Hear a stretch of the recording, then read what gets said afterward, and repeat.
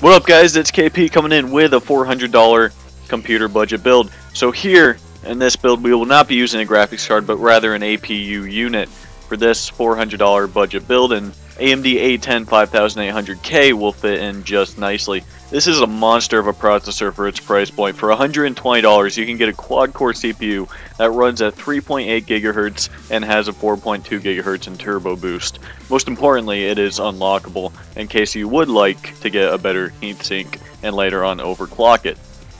This next product on the list is the MSI AMD A55 MicroATX motherboard. This motherboard is only $50 and let me tell you, it is worth every penny. The quality you can juice out of this piece of technology for the price is insane. It has a very organized UEFI onboard BIOS where startup and overclocking is made easy, and it has a very distinct yet basic colors to contrast from other electronics on the board.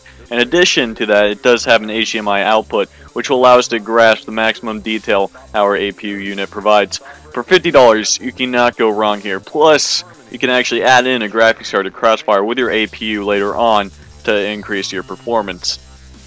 For the RAM, we will simply be using 2x4 GB modules of Kingston HyperX, which costs about $70 and of course is 8 GB. Now you don't really need Kingston HyperX. It doesn't really matter what brand you decide to get. Just make sure the brand is trustworthy and the memory you get is 1600 MHz because the RAM in this build is one of the most important parts. This is because our APU is strongly dependent on it. Remember, we don't have a GPU, so don't cheap out on this.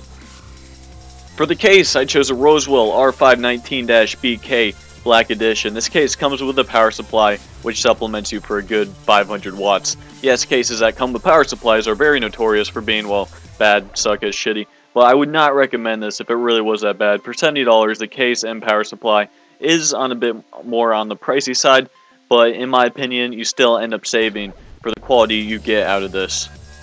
For our disk drive, we will be using a standard LG Electronics rewriter, priced at $20. Nothing special to say about this product, so let's move on. The last item I'm going to mention here is a hard drive. The hard drive is a 1 TB Western Digital Caviar Blue.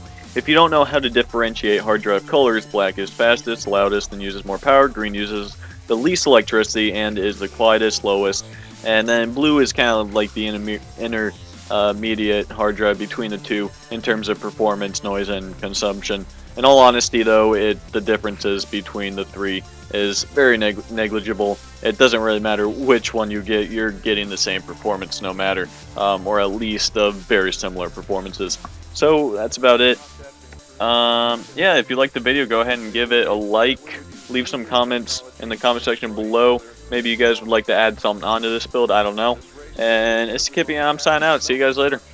Stop killing each other, stop polluting the earth, stop raping the earth's natural resources, and learn to live in harmony with each other and with nature.